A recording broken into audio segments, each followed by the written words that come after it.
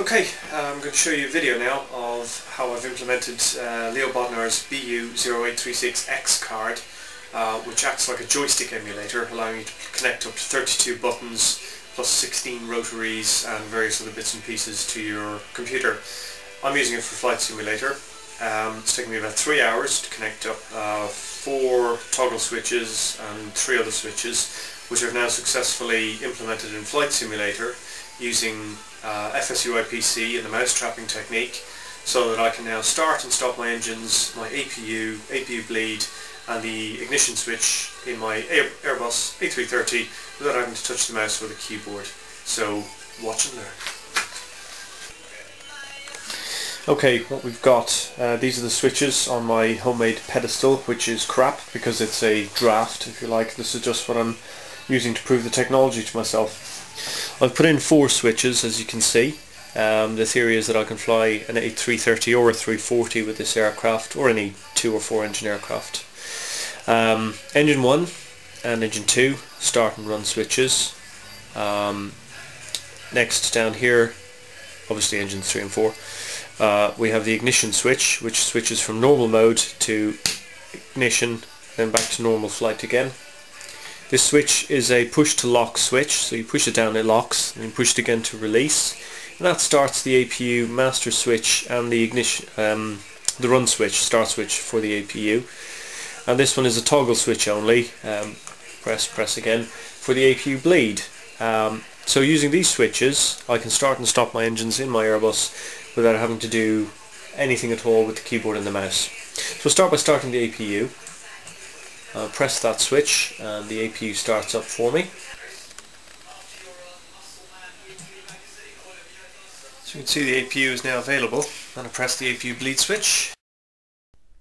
And this is the switch here on the pedestal.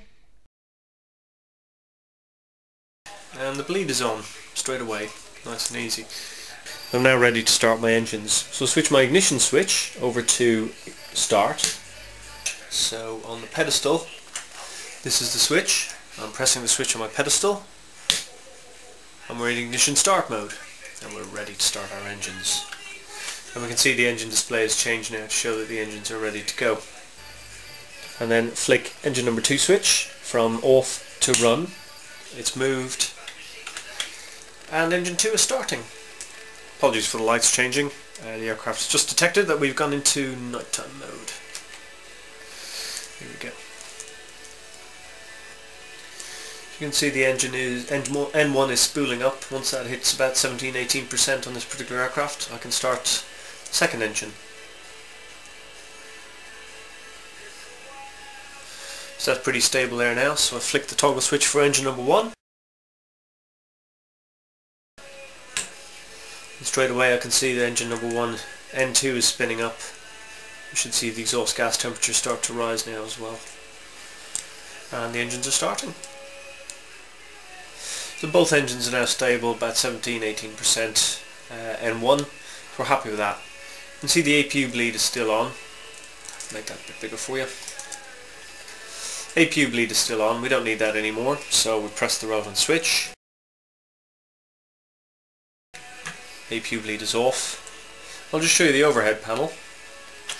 This is the overhead panel, and over here we can see these are the APU master and start switches, which I've slaved just to one switch on my pedestal, because you never use one without the other basically. So I'm going to press the relevant switch now to turn off the APU entirely.